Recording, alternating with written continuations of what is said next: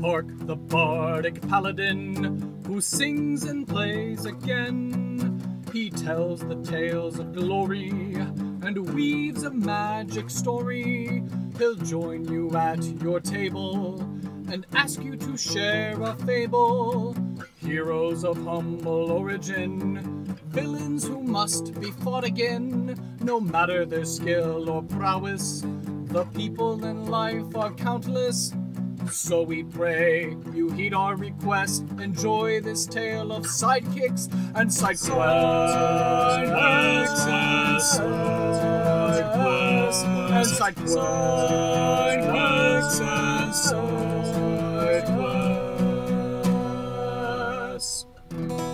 Episode 37, Cedril the Rakshasa Taxidermist. Welcome to Sidekicks and Side Quests, the Dungeons & Dragons podcast that helps to put humans back into humanity and breathe life into your campaign NPCs with backstory and bravado.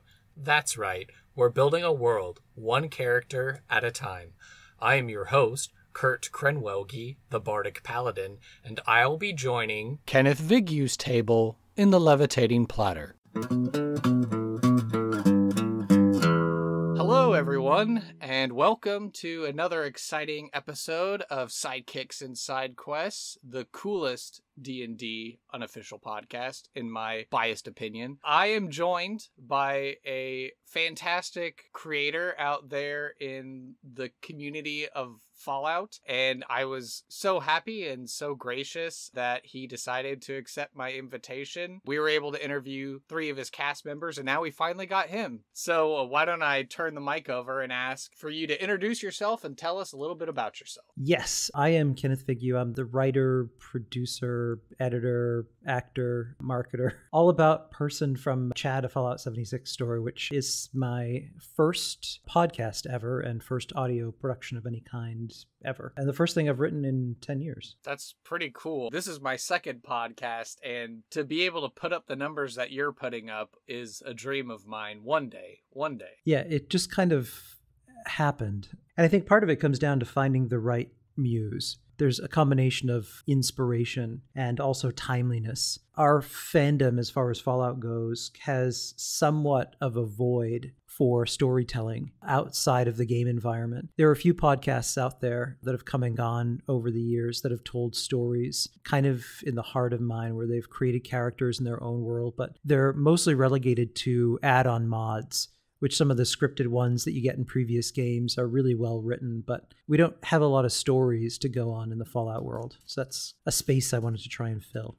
Yeah, and I think you've done quite well. I first heard of you when Bethesda started making the game days announcements that you guys were going to be doing a live recording. And I said, oh, why don't I just put on this podcast and see what it's all about? And the minute that the intro started, I guess that really cool rockabilly sort of a lone wanderer vibe that you guys picked up, that's where you hooked me. I was like, oh, if you have good music, then I'm going to stick around and listen. And then, of course, all the writing and the dialogue and the characters that you've created on that show have been great. Thank you. It's been a joy to follow along the misadventures of my fellow Vault residents in Appalachia.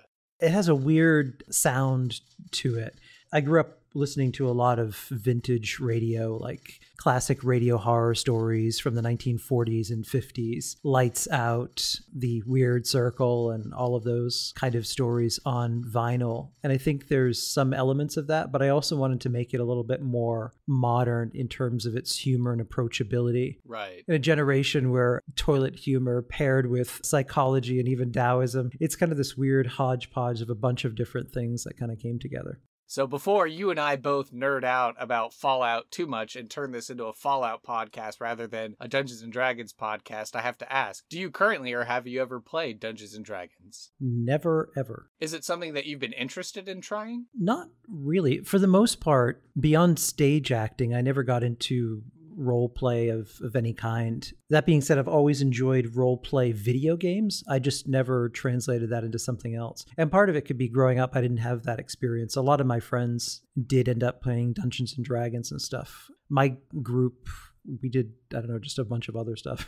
I think in the 80s, we spent a lot more time riding around on Huffy bikes looking for adventures than anything else. I see. Living a Goonies life. Yeah, very Goonies.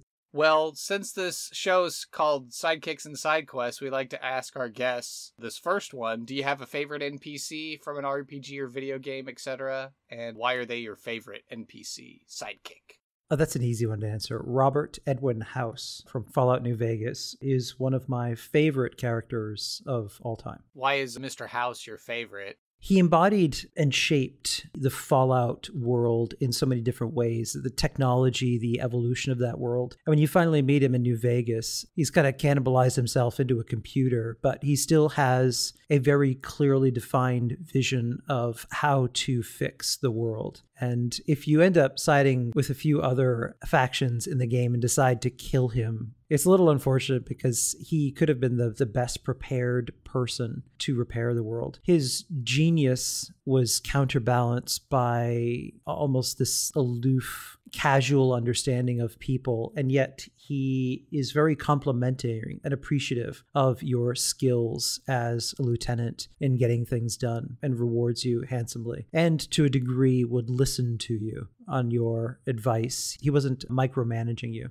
I know in my playthrough of Fallout New Vegas, I unfortunately did off Mr. House, but I do know there's certain challenges or achievements you can get. Like, for instance, if you kill House with a golf club, that's a direct allusion to the video game BioShock. Yes. Because I think they modeled Mr. House a little bit off of Andrew Ryan from that game, if I'm not mistaken. I think it was a little bit of him, yeah, visually. You're absolutely right about the character of Mr. House being instrumental to the shaping of the Fallout universe, especially with the Wastelanders update we had with Fallout. We can see even a little bit of influence that House has had in that region of the United States as well. Yeah. Without giving away spoilers. This far out, so much of what Mr. House was based on Howard Hughes. There are a ton of Easter eggs and the inspiration that shaped him from Howard Hughes's life, living in the casino, who he ran around with, his fear of germs, a whole bunch of stuff. So as we head to the next question, what is your favorite side quest from an RPG or a video game, etc., and why is it your favorite side quest? Oh, that's a tough question. I think with this one, I would have to say when you get a chance in Fallout New Vegas to head off and check out the Helios platform, you end up activating that, and you have a decision at that point in time to channel the power directly to the strip, channel it to the surrounding areas and kind of help the people who aren't elite enough in the strip. Or you could simply arm this ancient pre-war weapon Oh, right. Euclid's Finder. Rain down holy hell. I liked that particular side quest for a number of reasons. One, the old school tech of it, the starting up sequence gives you goosebumps. The sound effects that they used for that, the monotone female voice announcing that it was arming itself and getting ready to fire was a very cool sequence. But it also, you had to decide right then and there what kind of a person you were going to be. It's a defining moment for the character where you decide that, are you going to allow yourself to be corrupted by this pre-war mentality of just destroying anything in your way and live this kind of warmongering life? Or are you going to give power freely? Or are you going to be the kind of person who gives power to the powerful and keeps it that way? It's kind of an interesting and defining path. It was just one of my favorites. I love that kind of OP pre-war tech. Anytime you can play with it or even experience it, where you're chasing behind Liberty Prime as he's stomping through the Capital Wasteland in Fallout 3. Those kind of sequences are just awesome. And as we head into the last question then for the personal interview section, what are you passionate about and why? Telling stories, not just with the stories that I write as far as the podcast, but in my real world job, I run a marketing firm. And so much of what we do is to help brands and companies define their story. And it doesn't matter what they're trying to talk about, if it's a product or a category, or in some instances, it's people who are developing a personal brand where they're trying to define themselves as an influencer or even the head of a company where they have a story. But oftentimes, because you're in your own head, you need an outside element to kind of help you put into focus what your story really is. I think most of us, unless you're a severe narcissist, just kind of go about our lives and don't think we're that remarkable. But nonetheless, some of the actions that we do are remarkable. We just forget to tell those stories or are too humble to want to tell them. But I think defining some of those stories and shaping them and getting them out there is something that I really enjoy doing. All right, well, I think we've learned a fair amount about our guest here, and this would be the perfect segue to head into NPC creation.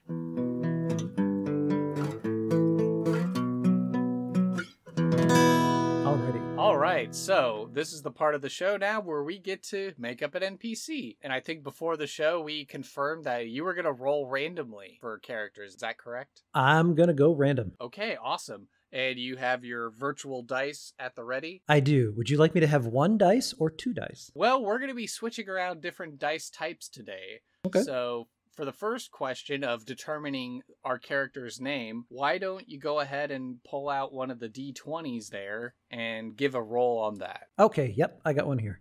All right, so 1 dice, 20-sided. I'm going to roll it. Roll once? Yes, sir. Here we go. All right, I rolled a 15. 15. Okay, so this name was submitted by our previous guest, Elise Basili, and the name we're working with is Cedril. Cedril. Cedril. Let's go ahead and figure out what is going to be the ancestry of Cedril. That would be D100. I rolled a 27. 27. Oh, wow. Okay. We have another Rakshasa. Basically, think of like a tiger-like humanoid, but it's a devilish creature, and the hands are backwards. So, like, your right hand's on your left arm, and your left hand's on your right arm. They're a classic D&D monster. So, okay, Cedril, Rakshasa. Okay. What is their job or role in society? Let's go ahead and roll a D8.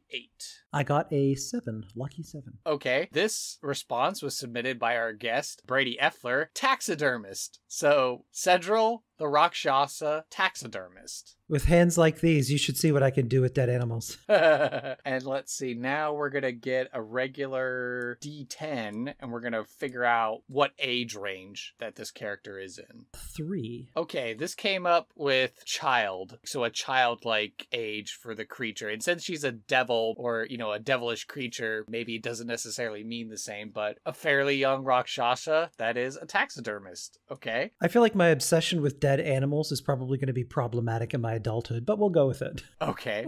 Well, now we get to take a little bit of a break from rolling the dice, and now is an opportunity for you, with inspiration, to describe Cedril's physical appearance. Well, let me see. If he's childlike, he has an irritatingly long tail that he constantly trips over, and that has a life of its own, so he's always kind of batting it out of the way. His legs are a little too long, and because his hands are kind of a little bit all over the place, he's always trying to stuff them in his pockets because he's a little ashamed of how weird they look in comparison to the average person. Interesting. And then you would figure like a normal visage for a Rakshasa, not anything distinctive otherwise. Except he likes to wear a monocle. Probably is very good for looking up close as he's working on reassembling the taxidermy animals. That's what I figured. It would be one of those steampunky ones with the glasses that have multiple lenses. You could just kind of flip it down. Oh, that's cool. I like that. Okay, so now as we have this picture in our mind, what 3 adjectives describe Cedril? Skittish, intelligent, sarcastic.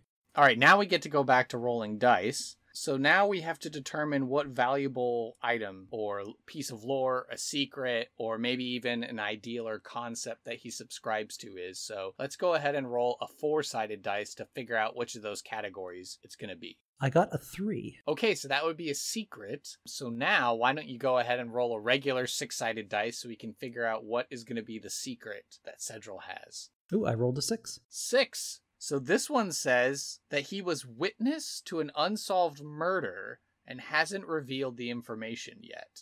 Interesting. And then finally, the last thing that we get to roll a dice for is going to be a particular side quest that Cedril would need player characters to go and do. So why don't you go ahead and roll one of the 12-sided dice? I rolled a 7. Okay, interesting. So this one is deliver a love letter. You sure this is Dungeons & Dragons and not Skyrim? Oh no, I'm sure. If anything, Skyrim borrows from Dungeons & Dragons. Oh, absolutely.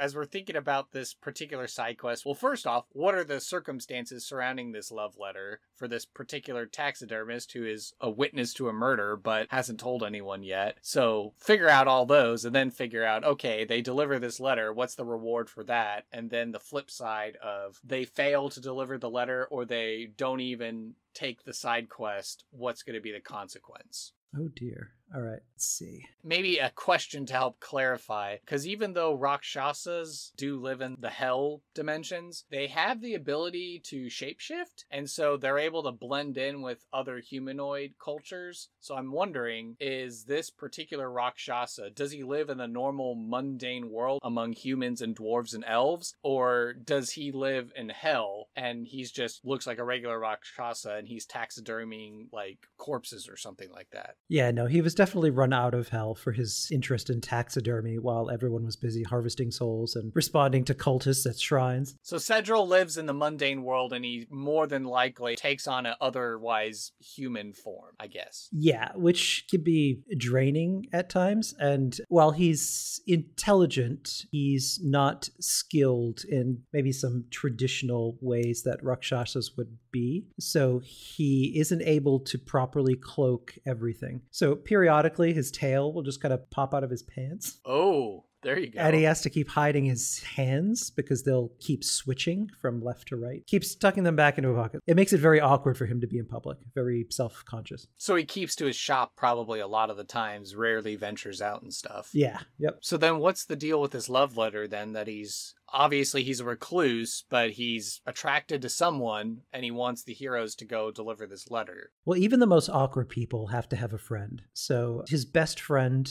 who is a local hunter, they will go out on hunts together to try and find the best prey to stock his taxidermy shop with. So when going out on a hunt one day, his friend is lamenting, trying to get the attention of a particular maiden. So Cedril comes up with a clever plan. And while his hunter friend is not intelligent in the least and cannot write, he decides to pen a love letter for him. Okay. And intends on getting it to the maiden in a discreet way without telling his friend, who's too proud to ask for help with something like that. So then what is going to be the reward? The reward wouldn't necessarily be something concrete. I think his friend would find out after the maiden responds to him and he doesn't understand her sudden change of heart or noticing him. And eventually she lets slip that she absolutely loved the poetry that he wrote for her. At that point, he realized what his friend did, goes back, confronts his friend, who realizes he was just doing it to help out. So the hunter uses a magical object that he's been holding onto that has sentimental value for him, but what little magic is left, he gives it to Cedril, who is then able to perfect his ability to cloak himself. Oh, interesting. So one good turn deserves another. So the reward of the side quest is actually helping the NPC themselves. Okay. Without realizing it was going to end that way. He did it because he cares about his friend. So then, as far as the relationship between Cedril and the player characters, there's no immediate award there other than, oh, thank you so much. I did it for my friend, and they get the warm fuzzies.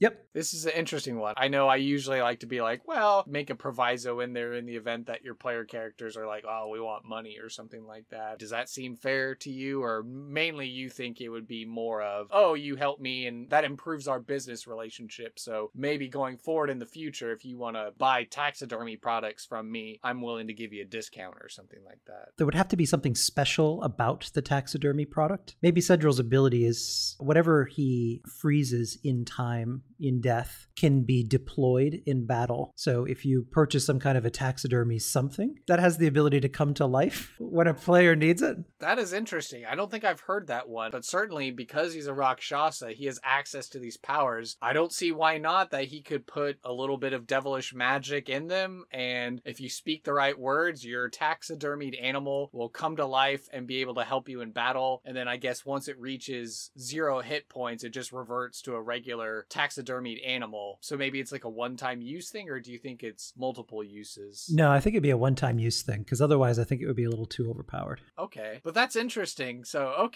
he has magical taxidermied animals that when you use the right incantation, then those animals come to life and they will be allied to you and you can use them however long you need them. Do you think there's a time limit on how long the magic works for, or is it they're just a normal animal until they reach 0 hit points and then they turn back into a taxidermied animal? Yeah, I think until they reach 0 hit points and then they just revert back. In my head, I can envision a group of heroes doing this and they grow really attached to the animal and they're like, no, we can never use this animal. It can never get to 0 hit points. I don't want it to turn back into a taxidermied owl or whatever. What an emotional moment. It comes to your aid and dies like Old Yeller.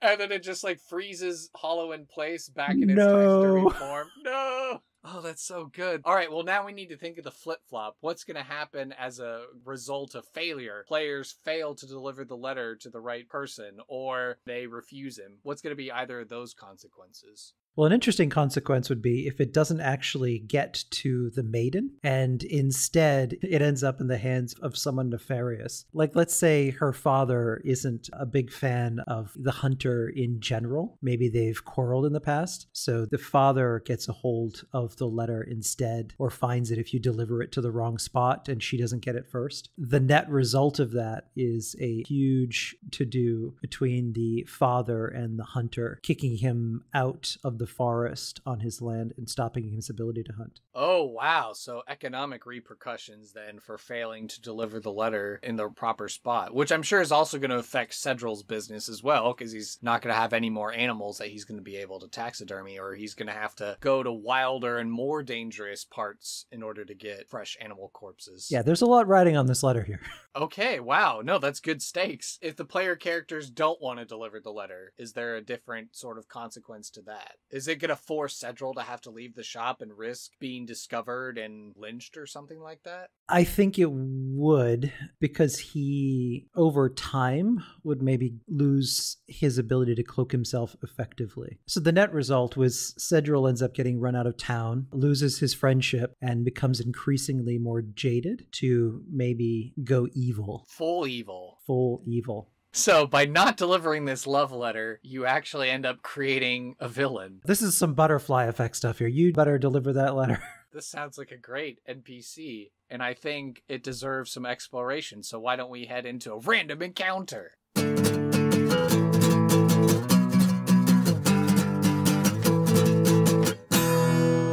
So now this next segment of the show is where we get to have a short role play exercise. So since we fully fleshed out Cedril, we'll have you, Mr. Vigue, take the role of Cedril, the taxidermist, and I will be someone else entering the scene. I think in this particular instance, I think my good boy, good hero adventurer character, Duncan, would be the perfect NPC to come into a shop and interact with him. Okay. So at this point then, so you're coming in and I'm going to task you with getting the letter to the maiden? Precisely. Okay.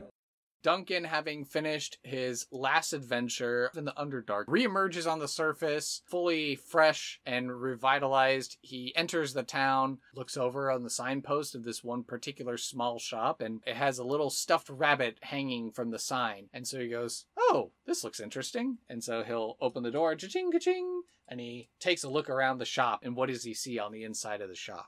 So at this point, Cedril is having a conversation with his friend, the hunter, and the hunter is lamenting about the maiden, how much he loves her, how much he's infatuated with her, but it's never to be. He doesn't think he's good enough for her. So Cedril, meanwhile, while he's working away on some kind of a creature, setting it up on a new frame, is hatching a plan in his mind to help his friend out. At which point the hunter leaves, says hello and goodbye to you, and it's you and Cedril. As Duncan's walking around and he's looking at a giant owlbear that has been stuffed, and he's like, oh, that must have taken quite some time to stuff there, an owlbear. Those are mighty fierce creatures. Oh, a customer.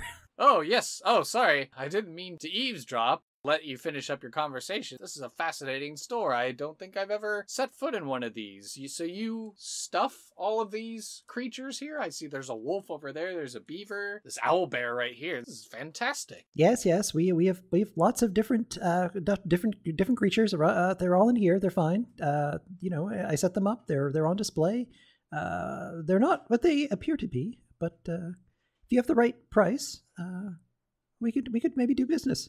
Well, I'm constantly on the road adventuring. Oh, I'm so rude of me. My name is Duncan, the suicidally brave. I'm an adventurer for hire, so no task too small, no feat too daring that I can't undertake. I just wanted to stop in the shop, but pardon me for being so forward, but it sounds like you and your friends seem to have some sort of quarrel or some sort of problem that you're trying to overcome. What is going on there exactly? Oh, yes, I am Cedril the Rakshasa Taxidermist. My good friend here who helps me out with my animals for my taxidermy and all these creatures, these wonderful, wonderful creatures. He's going through some things, and what he's been bringing me lately is well, it's garbage. It's not what he used to bring me. He used to bring me so many better things. He's stuck on this maiden female, the fair Elaine, and he wants to get her attention, but he doesn't have the chops. He's not exactly one for reading and writing. He's more of a hunter prey animal. So if only I could get some kind of a love letter to her, write it as if it was coming from him. That might be a way to get her noticed, and then I'll have more great animals to stuff. Hey, you wouldn't want to run an errand for me, would you? I'll make it worth your while. Well, I don't see why not. Give me a chance to see the town a little more. I'm always constantly on the road. It's nice to visit a town and get to see the sights. So you want this letter delivered, I suppose? Yes, hold on one second here. Let me write something real quick here. My dearest fair Elaine, your hair is like sun glistening on a beach at dawn. Oh, that's good stuff. Your skin is as milky as the freshest milk from the milk cow. Oh, this is juicy. One of these days I shall grasp your hand, and we shall roll around in the meadow. Oh, this is incredible stuff. I gotta bring it home here. Roses are red, violets are blue. I'd like to make out with you. Signed, Biff the Hunter. Oh, wow, that was a lovely bit of poetry. I think this is perfect. All right, let's fold this up here, seal it with this wax stamp. And now, this is going to be very, very important. Her father is, he's a bit problematic. There's some history there. The father ended up stealing the land away from the Hunter's family ages ago. Oh, no. And there's been That's awful. Bad blood ever since. Now, whatever you do, make sure that the father does not find this letter. The fair Elaine will be going down to have her hair done at the hair salon locally. She usually gets it treated around this time with butter, which makes it shine really nice. Make sure that you get it and slip it in under the door after her father drops her off. Make sure that he's left before you do so, or, ooh, I hate to think of what could happen. So Duncan will take the letter and carefully slip it into a inside vest pocket, and he says, "No problem. I will deliver this letter, and we'll have Biff and Elaine wed in no time." Excellent. And if you complete this task, I have something very special for you as a prize. All right, very good. And I'm off. And scene. All right, so what did you think of our little role play there? Your opportunity to get to embody Cedril. That was interesting. Do you think Cedril will be making any appearances on Chad, a Fallout 76 podcast? I don't think so. Oh, darn. No Rakshasas in Fallout. No. Fair enough. Well, as we're starting to head into our final thoughts section here of the show, overall, what did you think of your experience of being on Sidekicks and Side Quests? Yeah, that was a lot of fun. Do you think now that you've had the opportunity opportunity to create and embody a character, do you think maybe trying to play Dungeons and Dragons might be something you'd like to try in the future, either with your castmates or just anyone in your local area? Yeah, I think we might give that a go with the cast. I think that would be funny one night. Let me give you the soapbox. Is there anything you would like to plug and tell people where they can find you on the internet? Sure. If you like ridiculous stories with memorable characters and interesting storylines, you can find Chad a Fallout 76 story on every podcasting platform that you can think of. You can also find the direct links to them on our website, fallout76podcast.com. We stream gameplay Wednesdays and Friday nights thereabouts. This is Kenneth Vigue, and it's been a while since Kurt and I had a chance to sit down, and a lot has been going on. Firstly, we wrapped Season 1 and kicked off Season 2 with our first machinima that debuted at QuakeCon at Home at the invitation of Bethesda that sets up the story this year. We've also finalized Episodes 2 and 3 of Season 2 now, which is a two-parter epic I call The Sickle Man is Here. And we have some special guests joining us for those episodes. Fallout lore master Oxhorn is voicing a new character, plus Bethesda's Pete Hines returns to reprise his role from Bethesda Game Days, the Judge. We also are joined by YouTuber KevDewitt and Twitch streamer Tooniversal. Those two episodes will have you reeling as we finally start to get answers on what is really going on in Appalachia.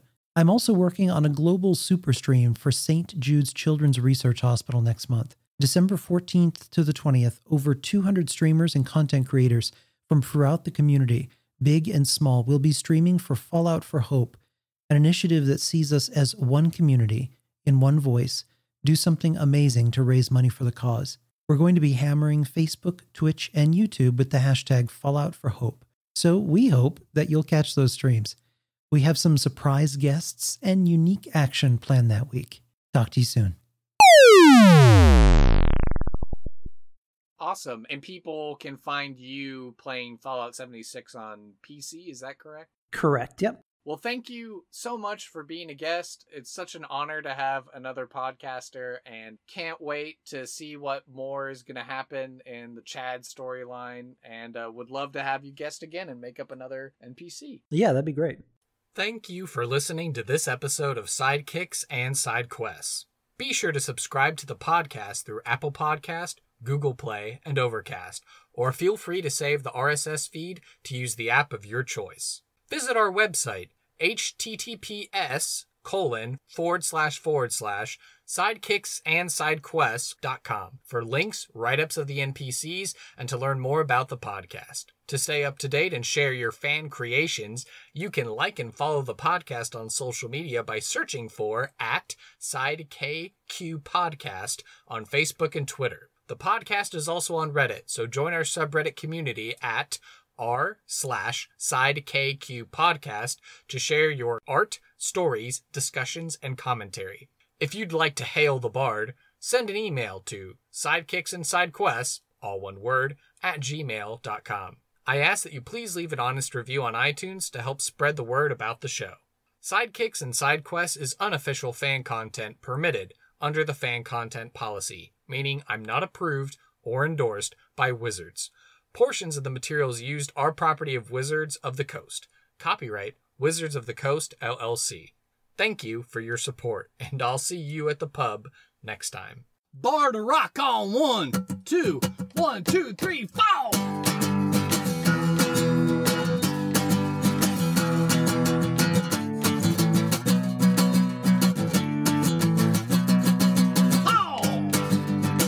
Sidekicks and Sidekicks.